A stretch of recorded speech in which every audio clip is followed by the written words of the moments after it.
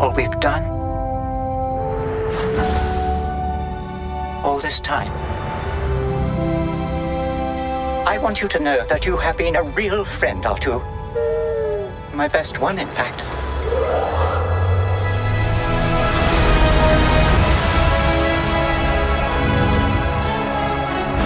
The Force brought us together.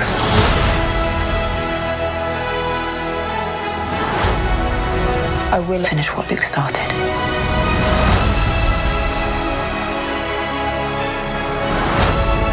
A 1,000 generations live in you now. This is your destiny.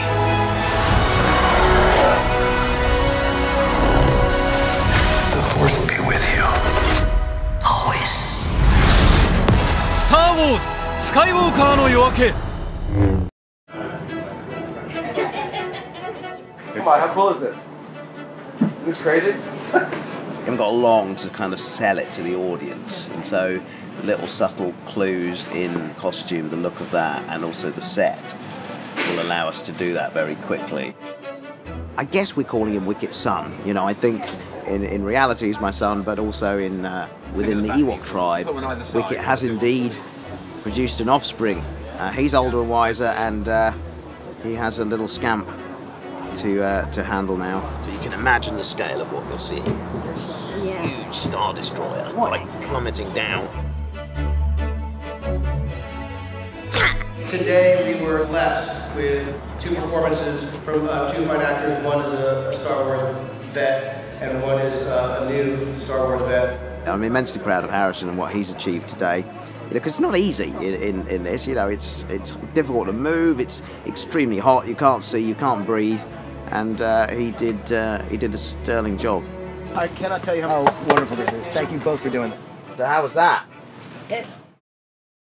Eunice has a confidence that is really exciting to work with. She's ferocious in a way that you want people to be. And when you have people like that, then you trust their opinion. And it challenges you to make it better and more specific. There was no icebreaker with Adam. It's like, boom, and that's it. But I actually love it. I love it.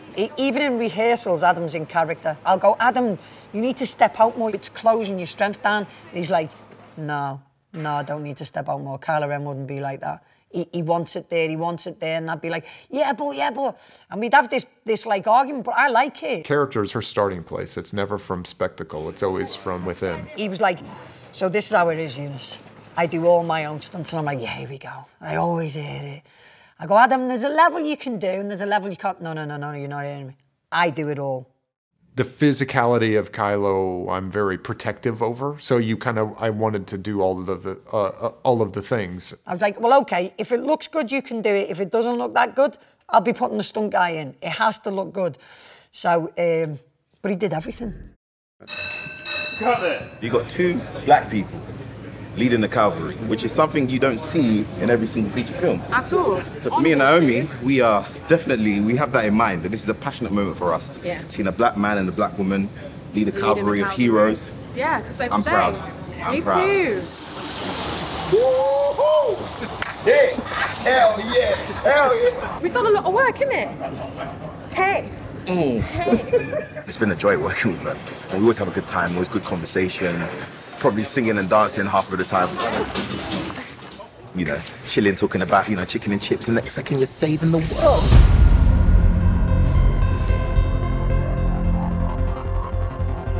It's definitely the underdogs, the little guys, and certainly, a different thing than the Ewoks on Endor.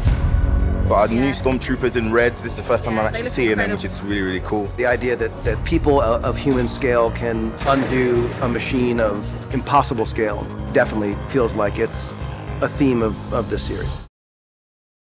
I drew this myself. While I was waiting for you guys to film the movie, I always love making discoveries, planning things as much as we can, and of course you storyboard and you shot list. But the truth is that when you're on the set, you discover things that you know you need that you never would have known. He's driving along, right? He makes a turn. I'm looking at him. When he's right around here, the thing hits. So that's behind him. You're looking back over your left shoulder. Over left shoulder. Yeah. Boom. That. No, I missed this part. And then the whole thing comes around like that. Twice? Well, we're just doing the second half. Just a second. Yeah, and it's like still see it. Yeah, I think it's like the shot is the woohoo. Woohoo! Exactly. It's so normal. So interestingly, we need to turn the whole speed around.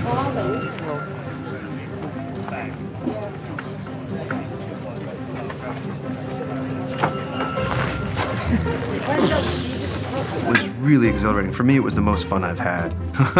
But it's a bit challenging because they'd have fans as well. And so you just have all this sand getting into your eyes. And I'd go home after some days and just like tons of sand would be pouring out of my hair. Fly. And you see Ray, you wave. Seals your ship. Here comes the jetpack. Shoot. 3, 2, 1, boom!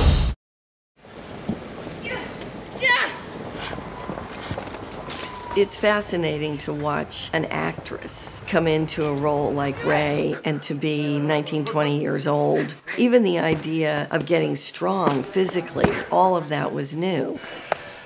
And now as she's emerging as a powerful Jedi,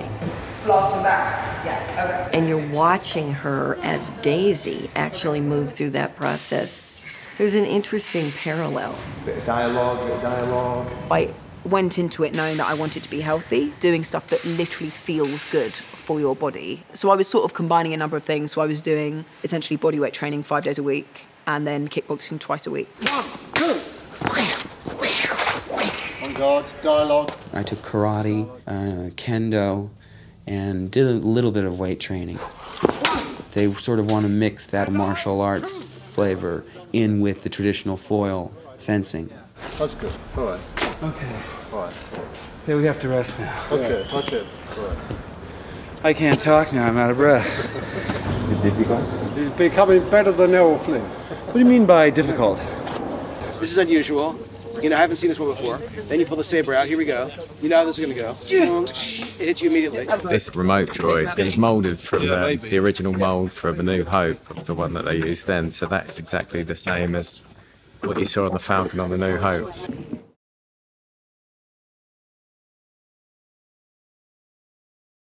Hi guys, it's Debbie, and here's today's Daily Fact. BB-8 won't be the only droid melting our hearts in Star Wars Episode 9. He will be joined by little D-O.